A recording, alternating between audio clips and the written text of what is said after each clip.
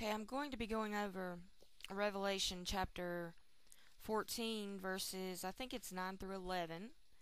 And I'm going to be reading excerpts from a book called The Fire That Consumes by Ed Fudge, who's one of the best Christian apologists for the conditionalist view, in that we don't believe in an orthodox, traditional hellfire interpretation, but rather we know that Revelation is a book of symbols and hyperbole or exaggeration, and that if you're going to interpret those passages literally, then what prevents you from interpreting the entirety of Revelation literally?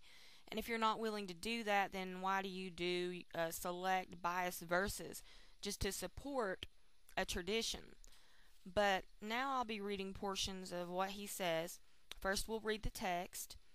If anyone worships the beast in his image and receives his mark on the forehead or on the hand, he too will drink of the wine of God's fury, which has been poured full strength into the cup of his wrath. He will be tormented with burning sulfur in the presence of the holy angels and of the Lamb, and the smoke of their torments rises forever and ever. There is no rest day or night.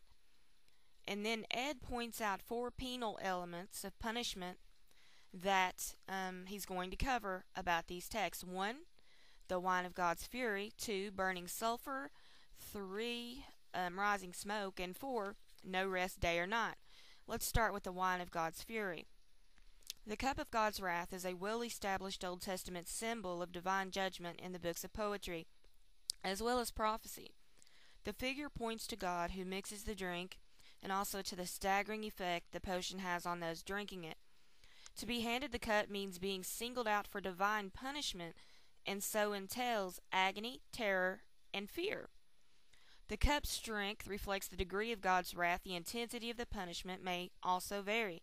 For God's own people, it may be a stroke which sends them reeling, but from which they recover. For his enemies, it often ends in total and irreversible extinction. They will drink and be as if they had never been. They drink, get drunk, and vomit, and fall to rise no more. In the end, their corpses are everywhere. They will not be mourned or gathered up or buried, but will be like refuse lying on the ground. They become a ruin and an object of horror and scorn and cursing. Such was the cup Jesus accepted from God's hand in Gethsemane, and to drink it unmixed he refused even the numbing wine offered by his murderers. He suffered torment of body and soul. More than that, he drained the cup of God's wrath, passively enduring the simultaneous extinction of his own life into total death. Because his death was neither partial nor pretense, his resurrection was God's ultimate triumph over Satan and signaled the coming annihilation of death itself. That could not be so had Jesus not experienced to the full everything that death involves. Because he accepted that cup, his people will not have to. The cup he leaves for us is a constant reminder that he has taken our place.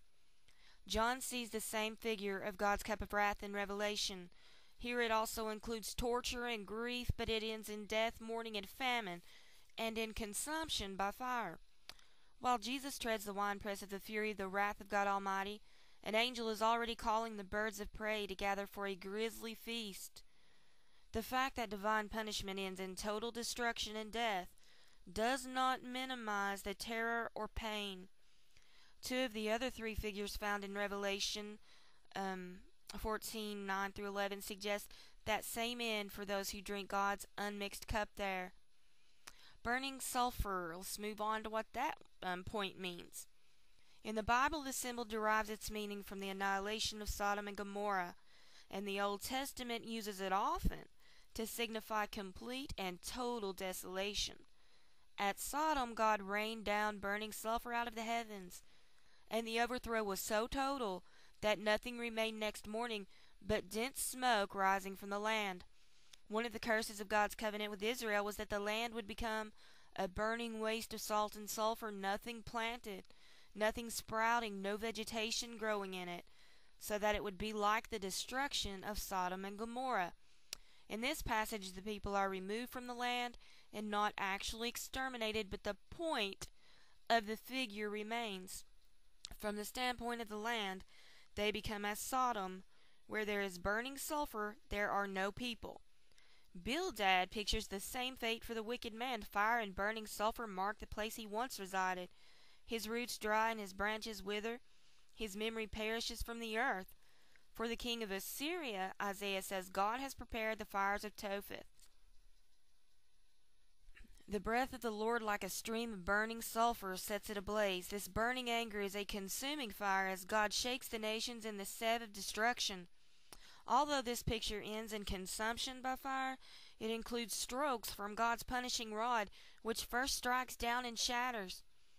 Edom's dust and land will also become burning sulfur and blazing pitch, when God stretches out the measuring line of chaos and the plumb line of desolation. The same picture seen in Sodom's destruction is predicted for Gog and his hordes by Ezekiel. This is literally inconsistent with the picture that follows, where carrion birds eat the corpses and Israel salvages the spoils. But both pictures are in perfect harmony, as they proclaim a message of utter extinction. Outside the book of Revelation, there can be little question that burning sulfur signifies extinction, destruction, eradication, extermination, and annihilation. Sometimes this is explicit, sometimes it's implied, but it's always there. The Old Testament often speaks of the righteous beholding the evidence of the wicked's destruction, even though it doesn't have them gloating over their actual pain. God and the angels will witness this torment, however, as he metes it out according to the mixture of his cup. Rising smoke. That's the next point we'll be covering. It's clear that these figures often overlap, and that a number of Old Testament passages which mention one also mention others. Sodom, which presents the figure burning sulfur, also contributes the imagery of rising smoke. When Abraham went out the next morning, all he saw was dense rising smoke from the land, like smoke from a furnace. Nothing else remained. The blanket of smoke spoke eloquently of an annihilated city and an ungodly population who would never be seen on earth again. Isaiah uses the same picture to describe Edom's destruction. We've already looked at Isaiah 34:9 and 10, which says that Edom's dust will become burning sulfur and her land a blazing pitch. Verse 10 adds that the fire will not be quenched night and day, and that its smoke will rise forever. The fire here is unquenchable precisely because it is not put out until it completely destroys. It consumes by night and by day. There is no relief from its burning until it's finished its work. Then the actual burning ceases, but the smoke remains. In saying the smoke will rise forever, the prophet evidently means what he describes in verses 11 through 15. So long as time goes on, nothing but devastation will remain at the site which once was Edom. Again, the picture of destruction by fire overlaps that of slaughter by sword. The wicked die a tormented death. The smoke reminds all onlookers that the sovereign God has the last word. That the smoke lingers forever in the air means that the judgment's effect will last forever. Let the scriptures interpret themselves. And now the last point, no rest, day or night. He says that this is used in a genitive sense and the day and night refers to the kind of time. The action described is not by nature a daytime action, nor is it a nighttime action. It happens either and both. The same form of night. Okay, to point out a fact, the first three figures in the passage all either indicate or are agreeable to the idea that the suffering finally ends in total extinction, interpreted in their Old Testament context. The same form of night and day used here is used in Isaiah 34:10, a context noted already for its association of burning sulfur and rising smoke. There, Edom's fire is not quenched night and day, with the same sentence concluding, its smoke will rise forever. Edom's fire would not be limited to a day shift or a night shift. It burned in the daytime and in the nighttime. But when it had consumed all that was there, it went out, and then its smoke ascended as a memorial to God's thorough destruction. There's no justification for lifting the figures out of their biblical context and explaining them in the light of later dogmatic developments. I'm going back to the rising smoke and pointing out something else he mentioned since there's a little bit of time.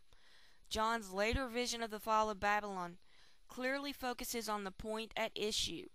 A voice from heaven calls on God to balance the wicked city's glory and luxury with equal measure of torture and grief. Here's the same word, and it clearly calls for conscious suffering.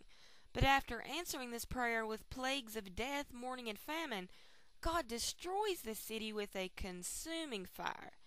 Merchants and kings bewail the torment they see, but all they behold is the rising smoke of a destruction now completed. The scene evokes Abraham looking out over the site of what had been Sodom, seeing nothing now but rising smoke.